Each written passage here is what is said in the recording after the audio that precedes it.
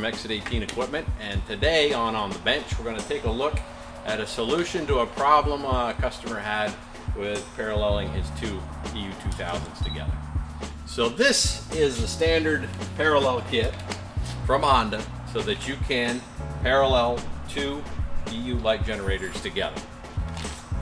It's very simple. You got two cables that plug into each generator. That makes it super easy.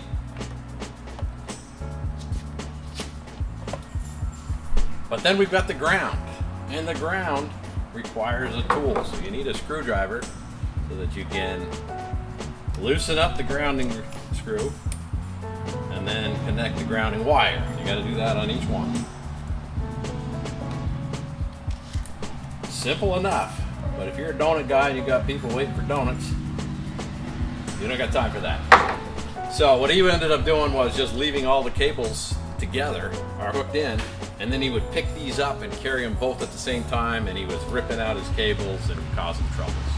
So he needed a quick solution to this ground wire. So what Tom came up with is just a plug that plugs into the outlets that you're not using on your generators.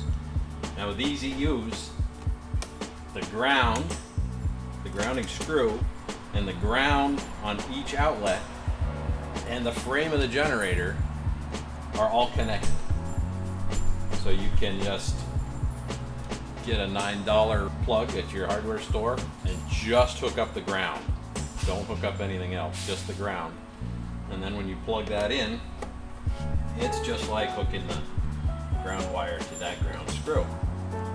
So now, the donut guy can just unplug, pick one generator up at a time, and he's good to go. That was our helpful tip for today on the Bench. Thanks for watching. We'll catch you next time.